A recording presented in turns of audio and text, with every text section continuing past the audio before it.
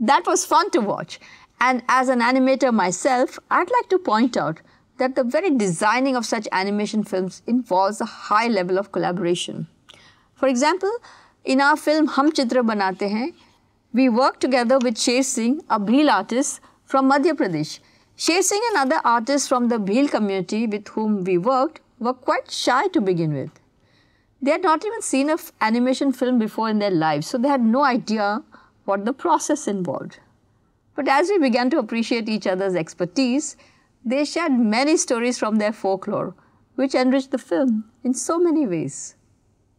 Later, Sher Singh and I did a storybook for children based on the same film. Let me share with you a small excerpt from the film. उस रात बादल घिराए और मूसलाधार बारिश लाए।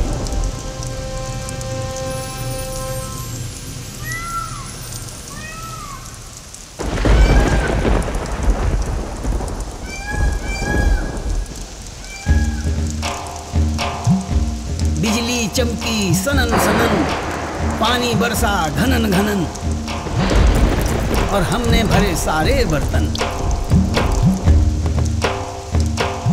फिर सांप और कछुए आए, उन्होंने मिट्टी में घूम घूम के गड्ढे बनाए। वो गड्ढे भी पानी से भर गए। बूढ़ी अम्मा ने कहा, ये तो हमें रास्ता दिखा गए। Oh, that was wonderful, and congratulations on the National Award for this work. Animation is, of course, a great example of collaboration. So is any filmmaking, for that matter. I was just thinking about that. Camera, rolling. Rolling. Module 6, 2x2x2. Filmmaking is all about practicing collaboration. Here in the studio, we have so many people, each with their own specialization, coming together to make this series of videos for the course. The collaboration began right at the idea stage when we called on experts like you to contribute. And I too drew on other people's thoughts, ideas, books, the internet, as well as my own thinking. Then we put together the scripts and had various people read them critically. We've now come to the recording stage with all these busy people working around us while we appear to be calmly saying what we have on screen. I would like us to watch a video which is specifically about collaborative design.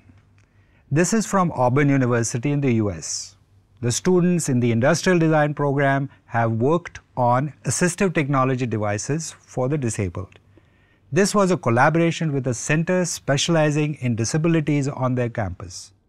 Follow the link in the next tab to see the video.